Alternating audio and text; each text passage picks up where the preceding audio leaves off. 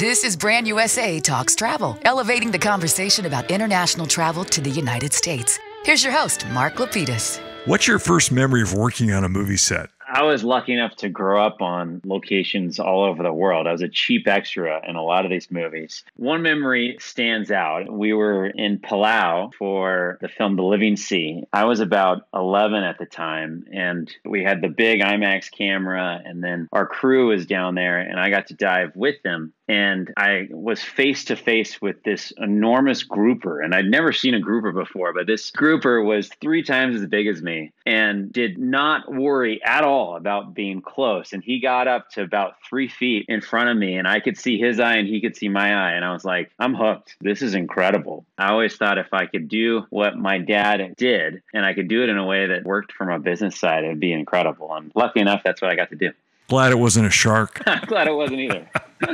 My guest today is Shaun MacGillivray, president of MacGillivray Freeman Films. Shaun has been instrumental in the creation of Brand USA's 3 big screen films, National Parks Adventure, America's Musical Journey, and Into America's Wild. And his company is one of the most successful producers of big screen movies in the world. Welcome, Shaun. How many big screen IMAX films has MacGillivray Freeman Films produced? We've done just over 40 IMAX giant screen films. And just a little background on the company. My dad started making surfing films back in the late 60s, early 70s. And those did well enough. He was like, hey, I could do this for a living. He then went to Hollywood, worked with Stanley Kubrick, did the opening of The Shining, where the car goes up to the Crazy Hotel, and then got tapped by the Smithsonian to make their first IMAX film called To Fly. And that was back in 76 when there's just 4 IMAX theaters. Now there's over 1,000. We've done 40 of these IMAX documentaries, and they play in all the museums and science centers across the country and around the world. And I've been lucky enough to be a cheap extra in a lot of these and grew up doing it. And it's been a wild ride. And I pinch myself that I get to do this for a living. To Fly was actually the first IMAX film I ever saw. It was in the Smithsonian in Washington, D.C., and I think it's still playing there. That's quite a long shelf life. What is the typical lifespan of a big screen film? What we try and do is make them so that they're both timely and timeless. And when it comes to the film, like you said, To Fly, that's been playing at the Smithsonian since 1976 every day. So pretty incredible. But, the majority of the films, they'll play many times for the first 2 to 3 years, and then we'll continue to get licenses from various places around the world. Our film National Parks Adventure, which was the first film that we did with Brand USA, that's still playing in cities all around the world. Shaun, we talk a lot on this podcast about the difference between creating content and creating advertising. We're finding that a lot of DMOs could better understand the differentiation between the two. What are your thoughts on the subject?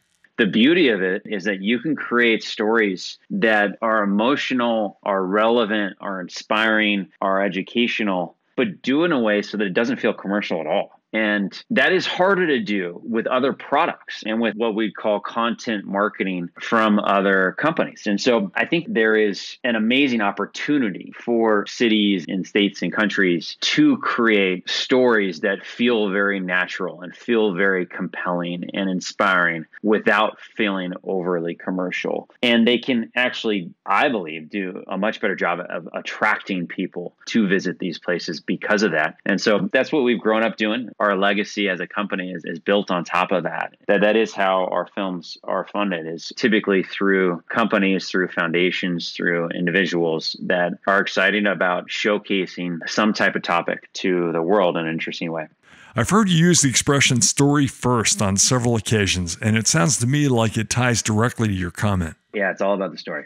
That typically starts with amazing characters and incredible locations. Being able to interweave that in a way that feels very natural and authentic. If you can find that right sauce, it really feels like it's an expedition or an adventure, and it feels like there's a beginning, middle, and end, then you got something going. That word you just used, authentic, is key to creating actual content as opposed to advertising. Absolutely. I think audiences can sniff the BS pretty quickly. And so it's better to start authentic rather than try and just manipulate it in some way. That would be a good recommendation.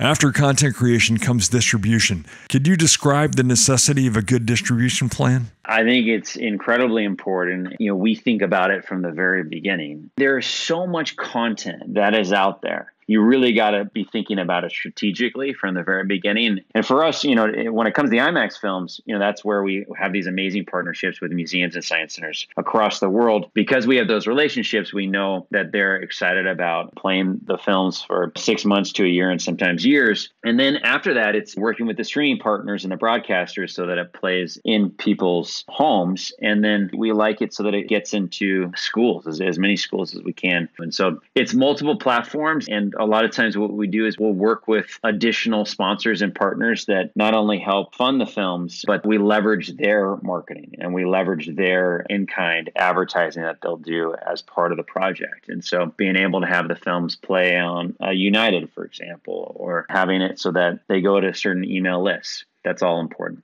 I've had the pleasure of working with you on several TV series. In fact, we're just now beginning to work on the second season of Trails and Trailblazers.